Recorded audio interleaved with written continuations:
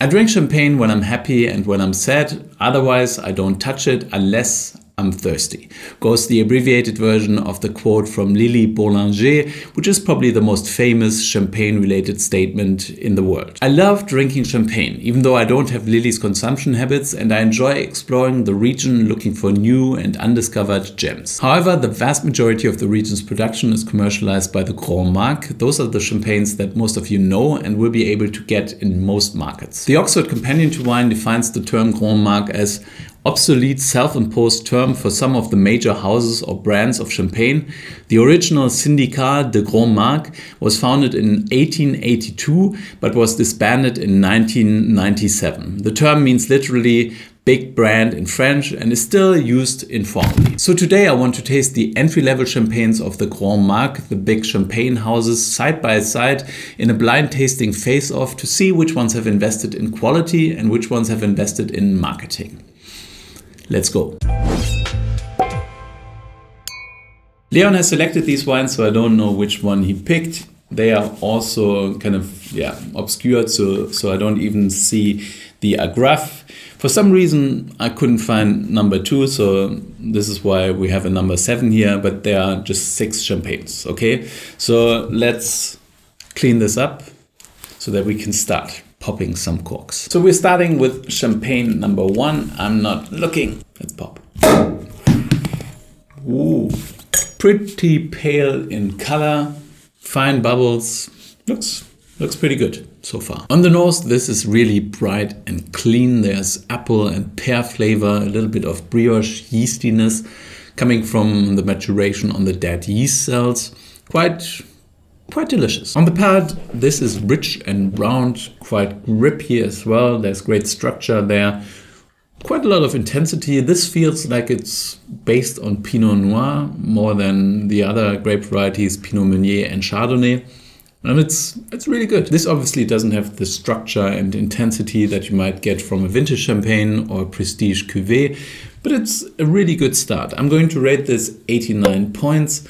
Quite delicious, a little, it just could have a little bit more freshness and vibrancy on the finish, but apart from that, this is definitely good. Have you ever been to a vineyard in Champagne in winter?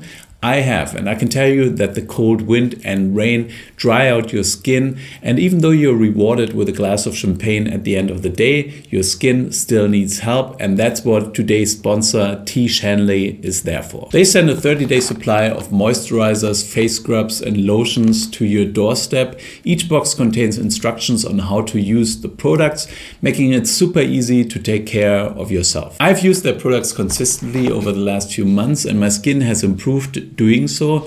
This is why T. Shanley has thousands of 5-star reviews on their website. You can pause or cancel your subscription anytime, and they do free shipping in the US, and they also ship outside of the US. And because T. Shanley is sponsoring this video, they are offering you a great deal. Just click on the first link in the description and get 30% off of your first skincare system plus a free gift.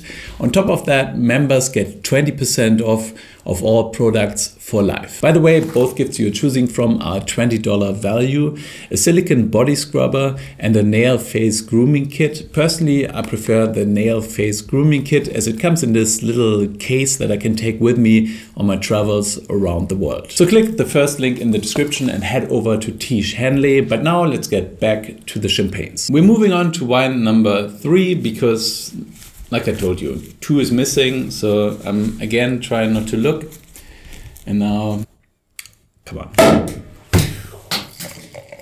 I might lose 1 or 2 lights here, but it's worth it. I mean, this is fun. Popping corks.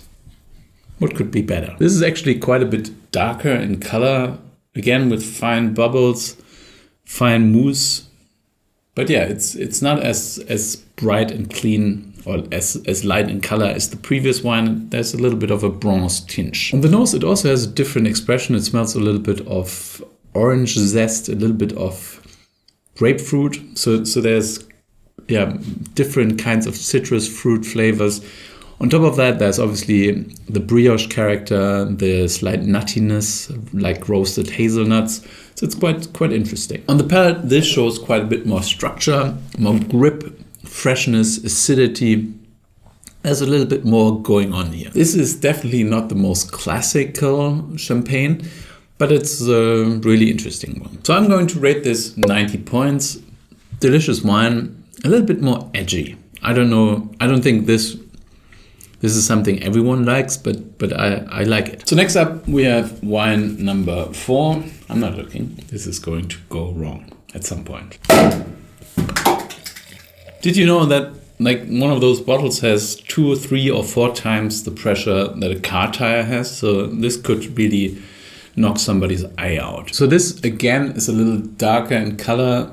There's a fine mousse here, quite a lot of it. It's quite frothy. On the nose, this has quite a lot of lemon and lime character, so it's quite citric. There's obviously also like a brioche, yeasty dough kind of character, which is quite nice. I think it's actually really complete, quite delicious. There's quite a lot of stuff going on, so the freshness is good. There's a little bit of bitterness there as well. A touch of like mature wine, like reserve wine character coming through. So yeah, it's quite a complex wine, considering that this is like the entry level of one of the big houses. So I'm going to rate this 91 points. Pretty good, and it's in the lead right now. So we're moving on to wine number 5. Come on, no risk. Quite a bit of frothiness, quite a lot of fine bubbles as well. It's relatively pale in color, so this is definitely not one of the darker ones. So this is actually, well, it's not in the same league as the previous wines. I think this is a bit below that. It's actually a bit, well, it doesn't really show a lot of flavor. The flavor it shows is more towards the fruit and less yeastiness, kind of pointing to the fact that this might not have been stored on the lees for a long time. It's a bit more peachy, and there's a little bit of apple character coming through. But yeah, it's not as precise as the previous wines. On the palate, it also lacks a little bit of structure. It's kind of fresh and lively. It's not a bad wine, but it just doesn't have like grip and multi-dimensional texture. It's a sparkling wine, a champagne for sure, but not a great one. So I'm going to rate this 85 points. Good. I'd probably drink it, but yeah, the other ones were better. So here we go, wine number 6. Come on. What? How did I do that? That was magic. No one has ever done that before. That was just too much. Luckily, I caught it on camera. Catching an exploding bottle, or the cork from an exploding bottle in your glass, that's special. But now let's focus on this. So this is actually really golden in color. That's certainly different. That's not, yeah, the other ones were much paler than this. It also has this bruised apple character, a little bit of soy sauce, yeastiness, but more like a bouillon cube kind of yeastiness. Also like baked goods, but also this kind of really savory yeastiness. On the palate, there's great structure there. There's quite a lot of bitterness, quite a bit of grip. I don't think, yeah, this is not for everyone. The previous wine was more of a crowd pleaser, and this is more of a thinker, a little bit more complicated maybe, but I quite like this. Great finish, really. I'm going to rate this 92 points. I think it's quite delicious. But like I said, it's not for everyone, probably. Last but not least, wine number 7. I still have both of my cameras, which is quite impressive considering that I've been shooting corks around like a crazy person, but let this one fly into that corner. Let's not risk it. So again, a little bit paler in color, quite a bit of bubbliness, quite a bit of froth. On the nose, this is actually quite grassy, a little bit greenish. Maybe that's due to the work with the lees, the yeast cells, or it's the ripeness of the fruit, but it feels a little bit, yeah, a little green. On the palate, this also lacks concentration. There's quite a lot of sharpness there. not the creamy texture that you want from champagne. It's more, yeah, a bit rough. I don't know. I'm not a big fan. I'm going to rate this 83 points. I actually think this is the worst champagne in the lineup.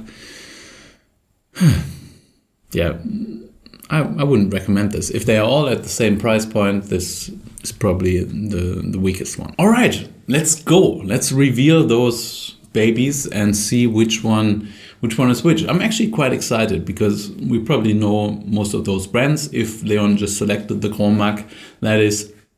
So I'm curious to find out which one was which. Champagne number 1 was, I quite liked it. I rated it 89 points. I was a bit on the fence there, but I thought it was a very solid champagne. Paul Roger. Good stuff. Paul Roger Reserve Brut. Well done. Champagne number 2 or 3 was a little bit better, tiny bit better, quite a bit more structured. I like that. So let's see what it is.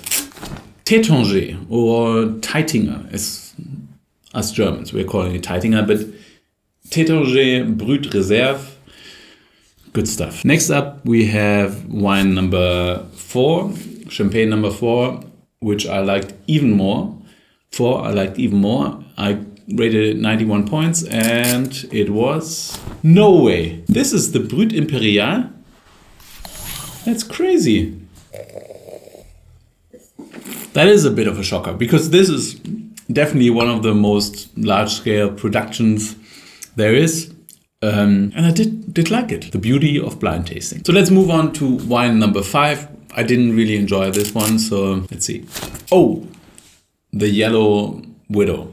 Veuve Clicquot Brut. Yeah, this is probably, together with the Moet Brut Imperial, they are like the biggest productions, even though this is quite a step up from there. But yeah, I thought this was it lacked depth. So let's move on to wine number 6, which was actually my wine of the tasting. I like the fact that it was quite a bit different and really, really exciting. And it is the Louis Roederer Collection 242 or Collection 242. I'm actually not surprised because Louis Roederer, they're producing really great wines throughout the whole range, and this certainly isn't an exception. And now I'm curious to find out what wine number 7 was. I didn't like it. I just found it really weird. And it is the Bollinger. What the hell? You know, this is fascinating because I would probably say Bollinger is a champagne I enjoy. Also, probably because this was the champagne that I drank when I became a master of wine. So there's quite a lot of emotions attached to it. Now, stripping out the emotions and just tasting it blind, I really didn't enjoy it. But yeah, that's what blind tastings are there for. Funny. So this was fascinating. I love doing these tastings where I taste well-known wines blind because you strip out all of the marketing and the great memories that you have and just judge the wine based on what you have in your glass. And in this case, it certainly, well, there were some curveballs here. My favorite wine, though, of the tasting was definitely the Louis Roederer Collection 242, which was just delicious. Fascinating. I mean, this certainly, I wouldn't have expected this one to come in this high, but that's life, and I definitely wouldn't have expected this one to perform this poorly. So thank you for watching. I hope you enjoyed this video. If you did, then please like it down here. Subscribe to my channel if you haven't done so already. My question of the day is, what is your favorite Grand Marque champagne? Let me know down below. You can also ridicule me today. I'm okay with it. So ridicule me down below in the comments. I hope I see you guys again very soon. Until then, stay thirsty.